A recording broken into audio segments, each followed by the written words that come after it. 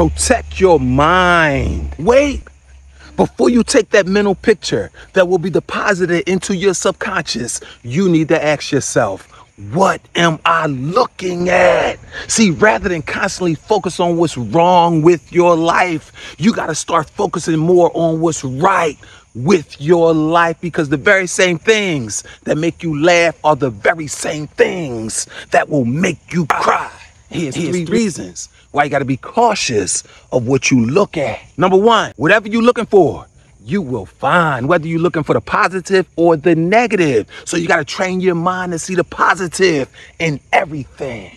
Number two, stop waking up angry, looking at the negative of you still feeling tired, and instead wake up optimistic and happy, looking at the positive of you being alive, my friend. Number three, you got to develop a greatness mindset, a mind bold enough to believe that we're not simply living this life simply to survive. Not at all. We are living this life handling everything that come our way so that we can thrive, my friend. Never forget, you were born to be great.